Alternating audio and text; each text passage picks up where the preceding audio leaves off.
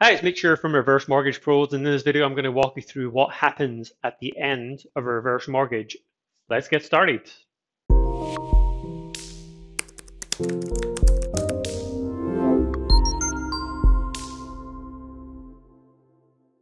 Now, if you're looking for free professional help with your reverse mortgage decision, please subscribe to my YouTube channel below the video.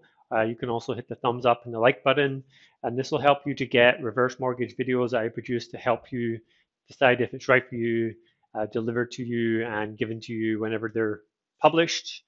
You also get some of my articles and other advice. Everything is completely free, designed to help educate and inform Canadians about reverse mortgages. Now, a commonly asked question that I get is what happens at the end of a reverse mortgage? And a similar question is how do lenders make money? Because remember, you're not making any monthly payments with a reverse mortgage. And it can be worrying to not know what you're leaving behind and how things are going to be handled.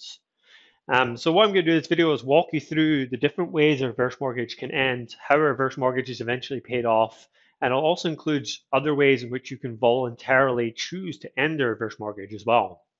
Before we get into the details on that, I'm just going to quickly run you through what is a reverse mortgage in 20 seconds. It's a mortgage available to homeowners 55 and over that doesn't require monthly payments. You can get 10 to 55% of your home's value depending on your age, property, and location. You can get as much money as you qualify for, but any existing mortgage must be paid off first using the reverse mortgage funds. And it's designed to help you tap into your home equity for retirement and continue to live in your home for life. So because of that last point, living in your home for life, I do get asked what happens at the end of a reverse mortgage. Now, of course, when a reverse mortgage ends, there's going to be a balance payable. The entire reverse mortgage balance, whatever was loaned plus interest, is now paid when it ends. And this is the point where the lenders make their money.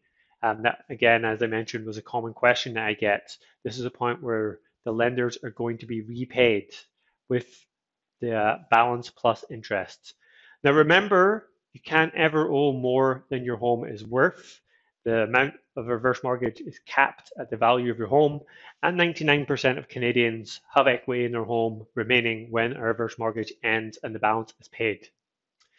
One other thing before we get into the details, I want to just quickly go over penalties. I have a full article where I walk you through penalties and calculations, but a brief overview of these because it's important when you're thinking about the end of a reverse mortgage. There are no penalties where all homeowners pass away. There's a 50% reduction where homeowners move to a care home. Otherwise, there are penalties payable in reverse mortgage. And the best way to think about them is they're quite high in the first few years, and then they're much lower after that. So if you're holding a reverse mortgage for more than 3 years, you don't really need to worry as much about the penalties.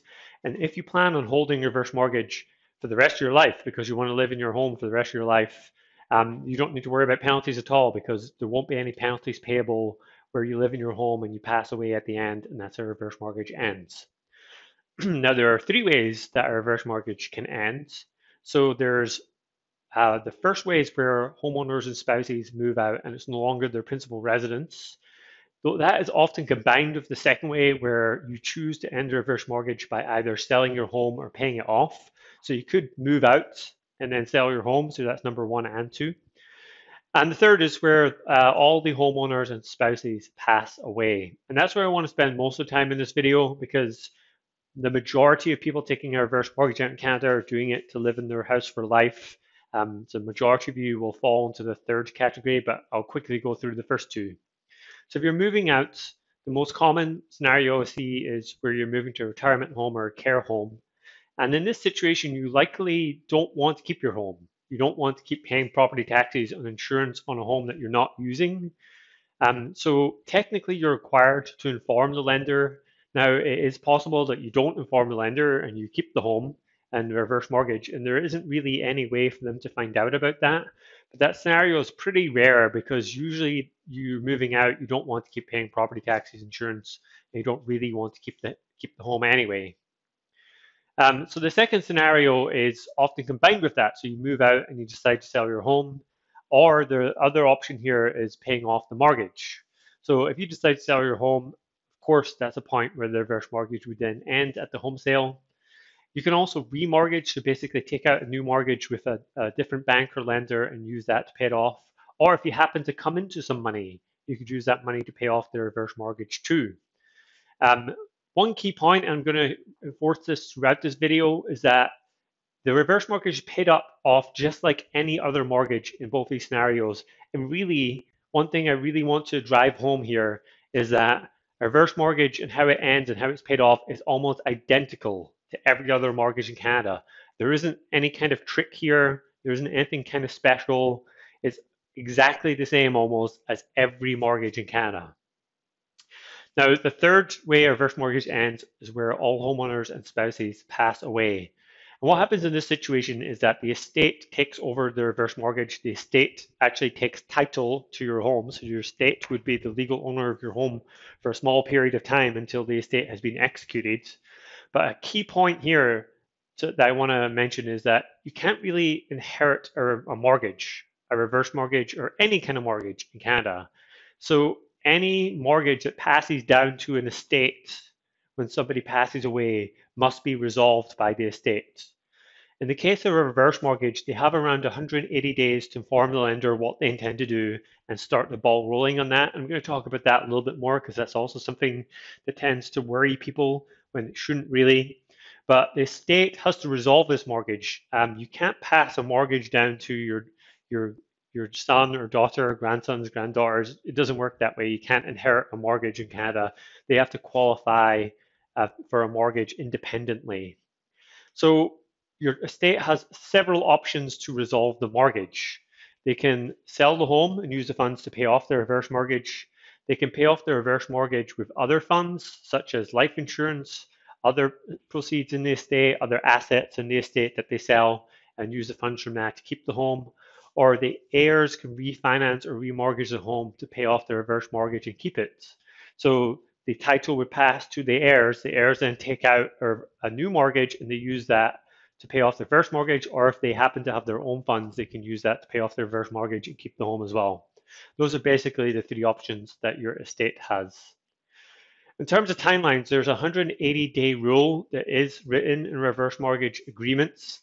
In reality, this isn't really enforceable in court. It just has to be in there so that the estate is taking reasonable actions and not doing nothing to resolve and pay off the reverse mortgage. And the only reason this exists is that there has to be some kind of timeline in there. Otherwise, your estate could just sit on title and sit on the home and sit in the mortgage and never do anything, and the lenders would never get their money back. And many homes go over this 100-day limit. It happens all the time. I don't know of a single legal action, a single action that's been taken. I don't think any court would enforce this because all this state has to do is show that they've been reasonable. They're talking to the lenders, they're taking reasonable actions, and they intend to pay it off. They just need a little bit more time. And there's no way a lender could ever take you to court under those situations. That situation, sorry. So in summary, there are a few ways a reverse mortgage can end. You can move out, you can sell the home, and often you move out and you sell the home after. You can remortgage it or pay it off with money that you happen to come into, or the homeowners pass away, which is the most common way a reverse mortgage ends. And when it ends, the process is almost identical as with any other mortgage in Canada. Mortgages can't be inherited, they can't pass down to the heirs. So the estate must resolve the mortgage through selling the home, remortgaging it, or paying it off. Those are the three options available. And again, those are the same as with any mortgage in Canada that's passed down to an estate when the owners pass away. So I hope this helps. If you are interested in reverse mortgage, you can get a free assessment using my online assessment tool. I'll take a look at your situation. I'll advise you if this is a good solution for you or if something better works. All it takes is 90 seconds to fill out this assessment form. It's at reversemortgagepros.ca/apply-now or reversemortgagepros.ca/assessments. And if you have any other questions or comments, something I didn't answer in the video, even unrelated to the video topic, it's not a big deal. I personally review every single comment, every single question, and I respond to every single comment and question as soon as I can. You can also contact me by email. I respond to every single email I get. So feel free to reach out if you have any questions or comments. Otherwise, I hope you enjoyed this video.